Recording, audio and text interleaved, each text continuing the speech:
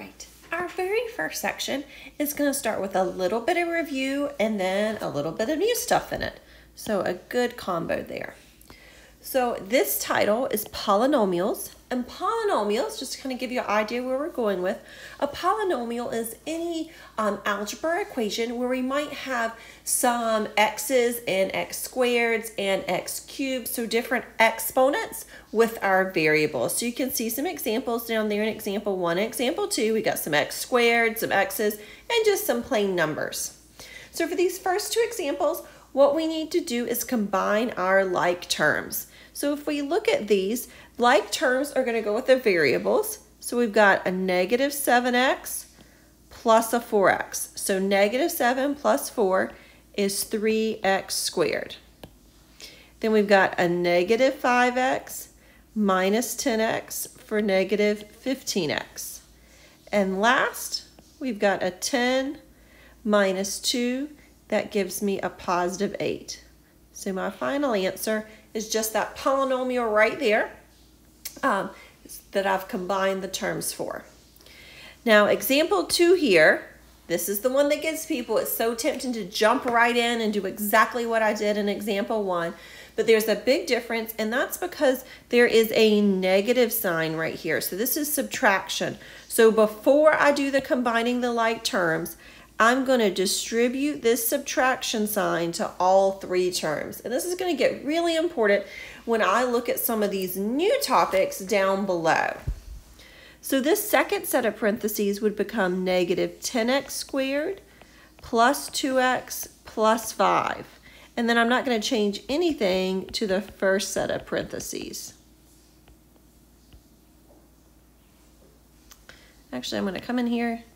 Boop. I'm going to make it look like my other one up above. So now it looks like the one I had before. Up in example 1, I had a positive, and now I've got a positive here. I did that because I distribute that negative. I changed the sign for all three of the terms that were in the second set of parentheses. You got to do it to all three or it doesn't work out. Now I can combine my like terms just like I did up above. So I've got a 2x squared and a negative 10x squared. That's going to give me negative 8x squared. I've got a 5x and a 2x to give me 7x. And I've got a negative 11 plus 5 to give me negative 6 to get that simplified polynomial down that I've got boxed in. So we're going to have to use these concepts, this kind of review concepts of like terms, for these new concepts down below.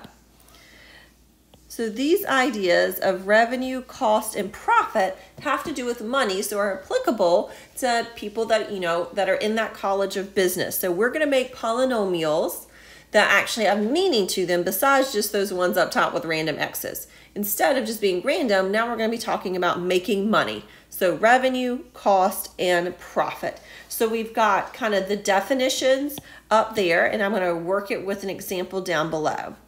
So in this example, we need to find all three. We're supposed to find the revenue, cost, and profit. So I'm going to start with the revenue. Up above in my directions, I said the revenue is the price per item times the number of items sold. So I've told you the price per item is 15. So I'm going to call this R for revenue.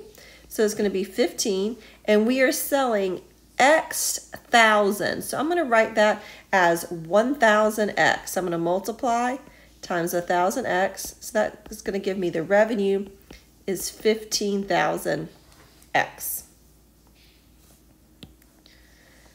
Now I'm going to do my cost polynomial, my cost equation. For the cost, it is the fixed cost plus the variable cost. Well, I've told you both of these. So the cost, I'm going to call it C, is going to be the fixed cost plus the variable cost. And that's going to be my answer for the cost function. I'll box in my answer for the revenue as well. And then last, we have the profit. And this is why we needed to do the review we did up above. The profit is the revenue minus the cost. So we're going to do that subtraction. And notice I did put the cost in parentheses. That's important. I put it there for a reason. Don't skip it. So I'm going to have my revenue. So 15,000 X. And then it's going to be minus the cost. And I'm going to put that cost polynomial in those parentheses. That's important because when I go to distribute, it needs to go to both terms.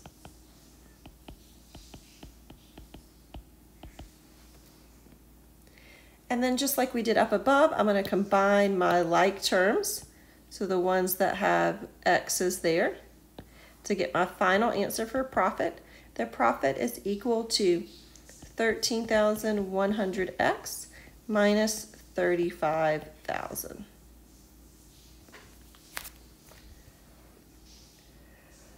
So let's look at another one of these revenue, cost, and profit. I'm going to keep using my same idea for those on this next example.